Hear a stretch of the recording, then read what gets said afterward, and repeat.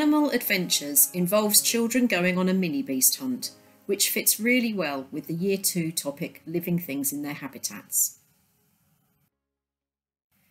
It requires only simple, readily available resources and a suitable space for the children to look for mini beasts in, such as a nature area with rocks and logs to lift and look beneath, and soil to dig in.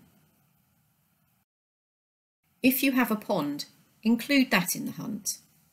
If you don't have a suitable natural space, find a patch of earth or grass and leave a piece of carpet on it for a few weeks to create a habitat for mini beasts, and when you lift the carpet, the children should find some mini beasts.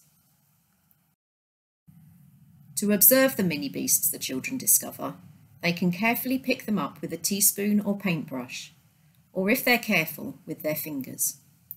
Put the mini beasts in a petri dish if you have them, but a paint palette will do just as well.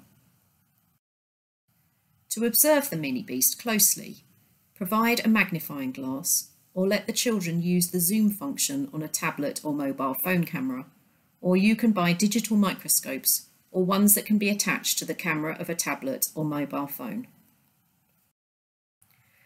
To support the children identify the mini beasts they find, they can either use an identifying app such as Seek from iNaturalist, or use identification resources such as those on the Woodland Trust's Tree Tools for Schools website. Once the children have finished observing the mini beasts, make sure they return them to where they found them.